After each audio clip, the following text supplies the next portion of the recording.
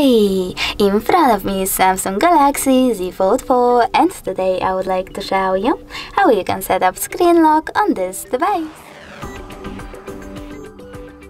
First of all, go into settings, scroll down and click on lock screen. Following that, click on screen lock type and tap on one of those locked methods, pattern, pin or password. I will go with pattern.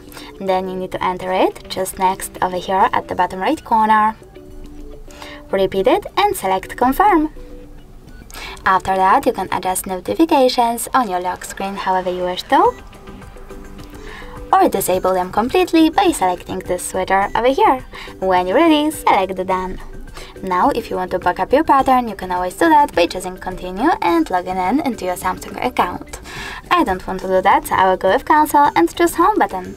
Now, when I turn off my screen and then turn it back on, I guess that pattern is now required. Thanks so much for watching. If you enjoyed this video, leave a like, comment and subscribe. Bye!